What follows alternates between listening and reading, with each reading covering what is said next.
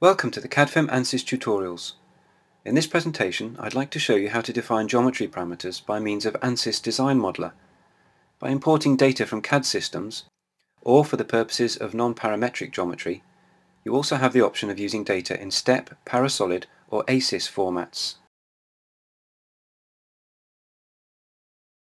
We begin with the parameterization of geometry in Design Modeller.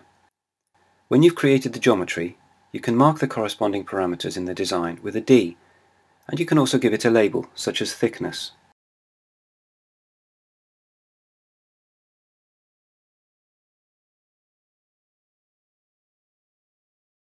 You can likewise select the parameters in 3D using geometry features, selecting the corresponding parameters and giving them a designation, thereby making it into a parametric geometry.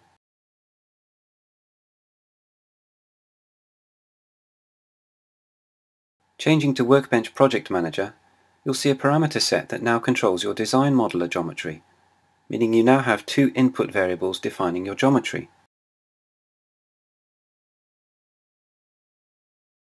It's also possible to parameterize CAD geometry, using geometry taken from Pro-E as our example, i.e. you take the parameters of the geometry model and give this a designation, the default in this case being D21, and you change it so that it includes DS in the designation, for example curvature underscore DS.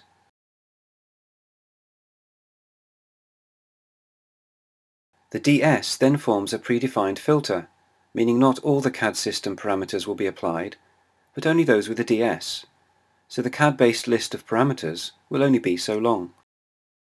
If you now load this geometry into ANSYS and link it with an analysis, and look at it in the mechanical editor, you'll see the parameters from the CAD system either at the level of the geometry, down at the bottom, in the case of an assembly-related parameter, or in the case of a component-related parameter, the parameters of the respective component are allocated to Workbench.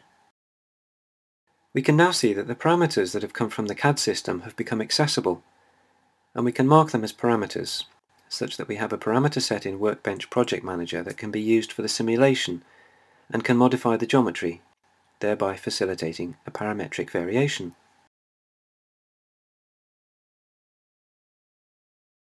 ANSYS does not itself alter the CAD geometry, but transfers a parameter set to the CAD system, where the geometry is generated again, before being transferred back to ANSYS in renewed form. To finish with, we shall parameterize a dataset in STEP format, which involves extracting the data into Project Manager and editing it using SpaceClaim Direct Modeller. We're viewing a symmetric model of a machine press crosshead, a cast assembly, and using the pull function we can alter this geometry even though it's actually a fundamental parameter, which makes it simpler to make modifications. And it's not only individual surfaces that can be altered, but also polysurfaces, as seen here in this curved area, with neighbouring curved surfaces being pulled along together. When you see a parameter of this type, a measured parameter, you can use Ctrl-G to make it into a parameter.